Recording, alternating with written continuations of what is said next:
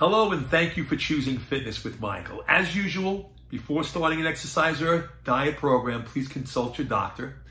And please share my videos, please subscribe, and please give me a thumbs up. Today we're going to be talking about 4 tricks on how to get stronger. Now, keep in mind, you're going to be using these tricks. You want to always isolate the muscle. You're not worrying about how much weight you're lifting. You're worrying about isolating the muscle, working the muscle. Most cases, you want to keep the form perfect. I'm going to show you one example where you might stray a little bit from that. For the muscle to get bigger, it must get stronger. The stronger the muscle, the more lean muscle mass you have, the faster your metabolism. The faster your metabolism, the more fat you're burning at rest.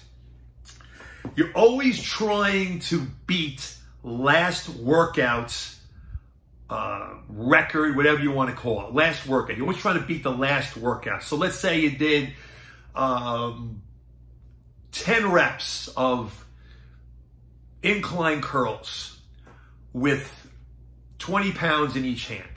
And that was to failure. That was the most you could do.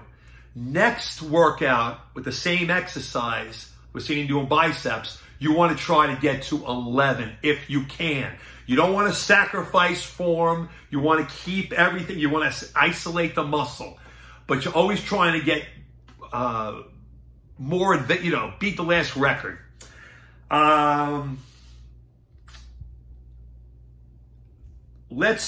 Every rep that you do when you're working out, every rep that you do has to be like it's being done to music. You want to keep a rhythm going with each repetition. Up, 1, 2, down, 1, 2, 3. Up, 1, 2, down, 1, 2, 3. Up, 1, 2, and so on, keeping a rhythm when you're doing the set. Now, let's go over the 4 tricks. We're going to do the first trick, which is called rest pause. It's a rest pause principle. Now, you're doing the set and you're trying to keep you're keeping your rhythm going. The 1, 2, down, controlled, 1, 2, 3. Keeping the rhythm, and you can't do any more reps by keeping the rhythm.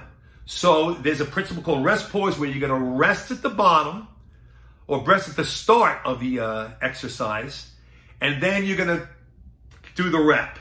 And then you're going to rest, pause, rest, and then you're going to do the rep. Again, isolating the muscle, keeping perfect form, and you can continue doing that till you can't do that anymore. Which will bring us to the next principle, next trick, which are called partial reps. Now, you can't do any more rest pauses. You've continued. You've gone to the end of this. So now you're going to be doing partial reps where you're bringing the weight up, lifting the weight, contracting partially up, still isolating that muscle, bringing it to failure, really blowing away at the muscle there. Now, when you can't do any more partial reps, the next principle we're going to talk about is the cheating principle. Sorry about that. The cheating principle. That's the next one. This one's a tricky one. You got to be very, very careful. Very careful not to get hurt.